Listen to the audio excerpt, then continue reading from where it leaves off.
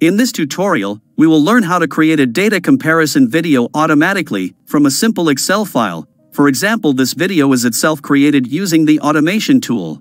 It is forever going to change everything, because now you can create hundreds of such videos in a week, since no manual work is needed. All you have to do is filling in your data in an Excel file, and our Blender script will take care of everything else. So we'll start with this default scene in Blender, and we need to first delete this cube. And then, we have to open a text editor from here. Now click on the New button, and this is the place where we can paste some code.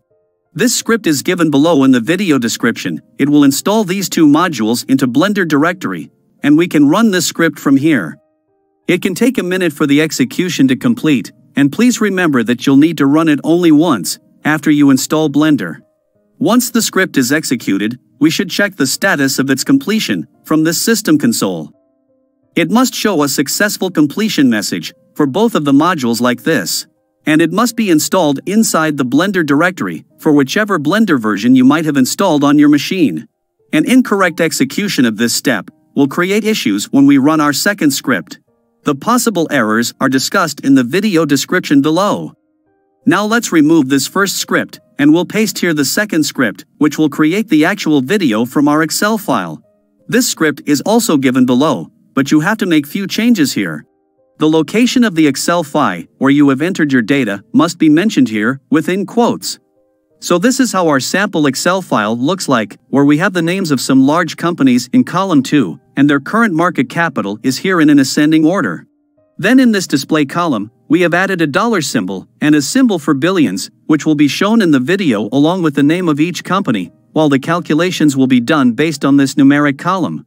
Finally, in column 5, we have added the link or the path to some pictures, which will be displayed along with the names of these companies. So in our folder, the Excel file is kept here, and there is a subfolder called Pictures.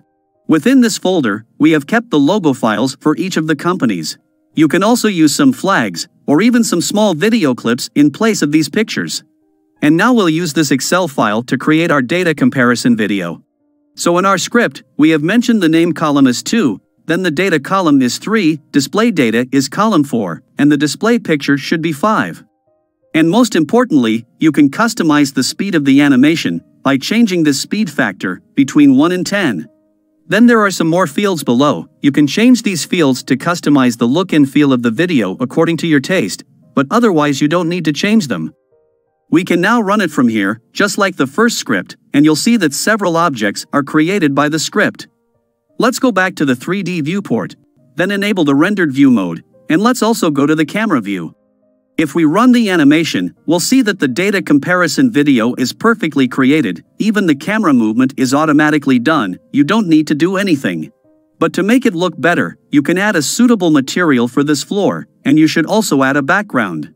In the second part of this series, we have discussed how to add a background and how to add HDRI lighting. The tutorial link is given below in the video description.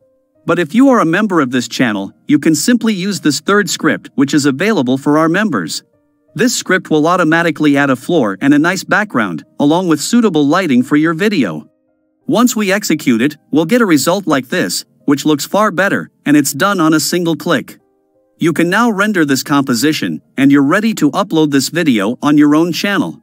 It makes your job super easy, but we have also received some queries on how to set up the camera or how to control the camera movement for such videos. So let's check out how it is done by our script. The most important thing would be the length of your composition. You should increase this end frame number based on the number of data columns present in your scene. And we can see that the script has added several keyframes for our camera. The camera movement is controlled by these keyframes, and it slows down in front of each of the bars so that the viewer can easily read the captions. But it does not stop completely. We can actually see the camera path as well. You need to keyframe your camera like this, along with the target empty. They should cover this distance quickly, and then slow down right here. But thankfully, all these things are automatically taken care of. If you use our script, no manual effort is needed at all. And this script is free for everyone, so that you can easily create more contents and grow your channel. So I hope you like this tutorial, and you can also watch the earlier 2 parts of this series on how to create world data comparison videos. To join our channel and access more perks, you can click on the join button below. That's all for today, and thanks to everyone for watching.